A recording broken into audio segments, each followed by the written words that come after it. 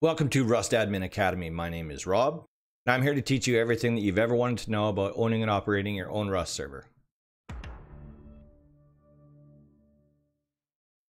Okay guys, let's get right into it. If this is your first time to the channel, welcome. I hope you learned something. If you like this video or learned something from this video, make sure you smash that thumbs up for me. And if you want to see future content from me, make sure you subscribe and turn on notification bells. If you're a returning visitor to the channel, welcome back. Obviously you learned something in the last video you watched. Hopefully you'll learn something today as well. So apparently I have buried how to update your server inside of another video, and maybe I didn't give it enough attention, and that's okay. So that's what we're doing today. I'm going to teach you guys exactly how to update your server and get it back up and running and everything good to go. So we're going to learn how to wipe the map. I'm also going to teach you how to wipe the blueprints, and that's totally optional. It's not something that you have to do every time you wipe your server. Okay, so let's jump right into the server and see what we can learn. Okay, so let's say Facepunch releases a patch for the game, and they've released it on all the platforms. You can see it on Twitter, you can see it on the Facepunch website, you can see it everywhere. But if they release a patch and you need to update your server, this is what we're going to learn about today. I've also been asked to explain how somebody can change their seeds, like the map seed of your server, or even the size, or maybe the player count or whatever. I'm going to show you all that stuff. So the first thing that we need to do is shut down our server. So right here, we can just type restart. If we just type restart, it'll automatically start a 5-minute countdown to restarting the server. And you can change that too. So you can do like restart 60 seconds if you want, or you can do restart 10 seconds if you want, which is what we're going to do in this case. There's nobody in the server right now, so this isn't going to kick anybody out. This is just our test server, right? We'll just wait for that to close up. Now, I have an auto restarter written into this batch code. I can show you guys how to do that if you'd like to see. If you'd like to see that, make sure you leave a comment down below and I'll show you how I did that. So I'm just going to hard close this. Okay, so our server is shut down now. Let's have a look at our batch file. Okay, so in here, this is where we're going to make the changes to our map. So let's say we want to change the seed. So right now we're set at server seed 15, and you can change that to whatever seed that you want. A helpful way to find out what seed you might want to use, you can go to playrust.io, and then you want to click on map gallery. So in here you can change these sliders at the top, and this is basically a fine tuning of what seeds it's going to display for you. So in this case, it's displaying all seeds from 3K to 4K, and it's doing the maximum number of monuments and the maximum number of caves. But let's say we only want a seed that has like 25 monuments. That's too many. Let's do something drastic. So if we want a server that has just 11 monuments on it, it will automatically populate which seed has just 11 monuments on it. And let's see what happens if we scroll this back. So I'm going to assume that this map actually has no caves on it, so that's why that's not having an effect. So let's move this back up. And let's say we only want to have 2 caves. So now it has fine-tuned our search criteria down to maps that only have 2 caves on them. So you can play around with that and you can decide what map seed that you want to use. So for this example, I think we're using a 3K map. So let's just scroll this down so that it's only showing us 3K maps. And right now we're using seed number 15, which is right here. Let's say that we want to change it to seed number 4, just for argument's sake. So this is the map that we're going to use right here. And if you want to see a blown up picture of it, you can do that too. So if you're happy with that, cool, let's go with that one. Okay, so let's go back to our batch file. So in our batch file, we're going to change this to server seed number 4, and we're going to leave the server world size at 3K. Let's talk about that for a second. So if you have a brand new server and you're just starting out and you don't really have a strong population, let's say you have less than 25 players on your map, you don't need to go to a 4K map. You of course can if you want to, but you certainly don't have to. So I would suggest with 25 players, go to a 2500K map. That way they're not spending hours upon hours traveling across the world trying to find whatever it is that they're trying to find. But for our demo purposes, we're going to leave it at a 3K map. And on that note, 4K is default. So all of the official servers use a 4K map. So if you're looking for something that you're familiar with and you've been on official servers before, that's what you're looking for, as a 4K map. And of course, server.max players, if we wanted to change that to, let's say, 102 players, we can make that change right here too. And anything else that you see in this batch file, your server description, your website, your header image, whatever, this is the time to change it when your server is offline. Okay, so let's save that, and that's good for now. We'll come back to that later. So Facepunch has released an update for our server. Okay, so we need to get some addresses here.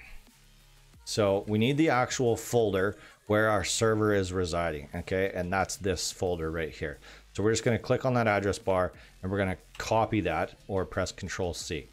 And then we need to go to wherever we have Steam CMD installed, and it might be different on your setup. It doesn't matter, just find Steam CMD and load the executable Steam CMD. And then once you're loaded up here, we want to log into Steam. So we're gonna log in anonymous. There we go.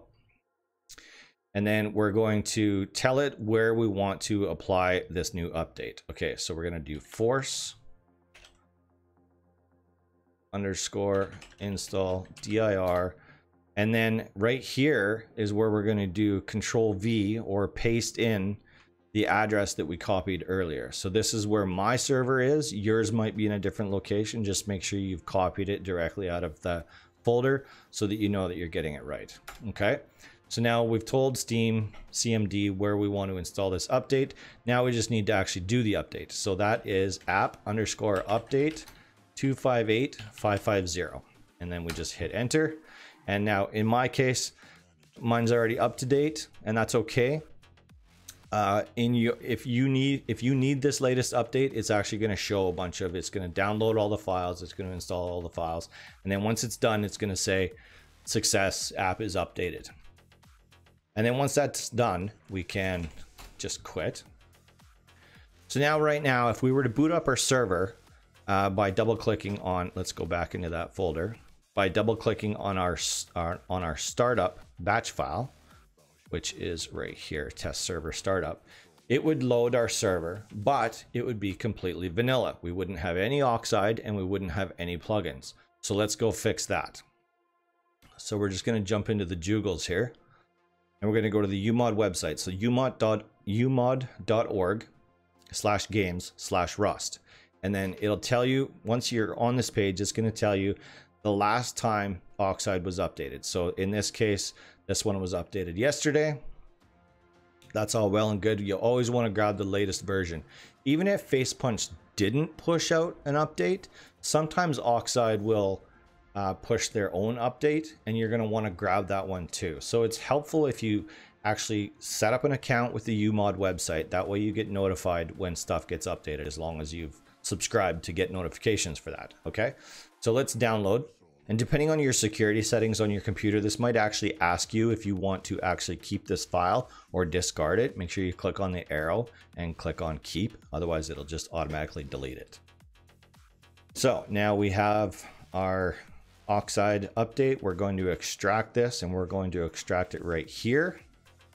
And this Rust dedicated data folder is what we want to move over into our server area right here. So we're just going to click on the file, and we're going to do Control-C, which is copy. And then we're going to click on over to our folder where our server is, and we're just going to click on Control-V, which is paste. It's going to ask you, do you actually want to replace these 30 files with the same names? And yes, of course we do. Now we have the latest version of Oxide installed, and we can go ahead and start up our server. So just as we're seeing it pass by here during the boot up, procedural map of 3K with the server seed of 4. That's how we know that our batch file, the changes that we made on our batch file, actually took place, and we know that we're getting the map that we picked. Sometimes you'll notice that when you're booting up your server, it seems like it might be stalling out a little bit. That's okay. Just be patient and let it do its thing. There are instances where people make mistakes. The people that are developing all this stuff, they are human, they can make mistakes, and sometimes Oxide is not done properly. Yesterday was a good example of that. They pushed out an update of Oxide. Turns out it totally borked the servers that anybody installed Oxide onto. And they were very quick about it. I think it took them about 14 minutes and they figured out the problem, fixed it, and they pushed out a new update. But while we were running that broken version of Oxide, it would say starting server and it would never move past that point. You're going to run into that stuff. Typically your server, I mean, depending on what kind of equipment you're running your server on, your server should be up and running within 5 minutes. If it takes longer than 5 or 10 minutes, you know you have an issue and you need to investigate further. Okay, so as you can see, our server was successfully installed with Oxide. Let's see, what can I show you on here that would prove to you that Oxide was successful? Well, earlier, okay, so here's one right here. So here's one of the plugins that we've previously installed on here called Admin Radar. And here's another one saying Magic Loot. So we know that there's plugins on this server and they are functioning as we would expect them to. So that's how you update your server and reinstall Oxide. Just a point of note, anytime you run Steam CMD and you manually do that update, it is going to take Oxide out of your server. So it's going to put it back to a vanilla server. So yes, every time you update your server, you have to reinstall Oxide. It's not going to mess with anything. And as long as you haven't deleted any of your map saves or your blueprint saves, it's always going to go back to the way that it's supposed to. But you do always have to reinstall Oxide. It's just the nature of the beast. All right, so I'm going to quickly shut this server down because I forgot to show you guys something as I was doing it. Okay, so while your server is offline, let's say you want to wipe your map or you want to wipe your blueprints. It's super easy to do. Just in the folder where you have your server hosted, you want to click on the server and you want to click on whatever you've named your server in your batch file. In this case, it's YouTube test server. And these files right here, so procedural map.3k and then the different seeds beside it, is showing us the different map saves that we have for this server. Okay, so if we wanted to wipe the map but retain blueprints, we can do that. All we do is delete those files, and as long as this player.blueprints is still here, all of your players that were there previously will still have the same blueprints that they had before you deleted the map. And then we can just go ahead and restart our server again, and it will be a map wipe even though it wasn't forced by Facepunch. And Facepunch only forces map wipes on the first Thursday of every month. So mark that on your calendar because it means that you have work to do. If you're hosting a server, you have work to do every first Thursday of the month, no matter what. Unless, of course, they push out some sort of a hot fix or an emergency patch that they have to run through. But you can count on the fact that every first Thursday of the month, you are going to be working on your servers. Fair warning.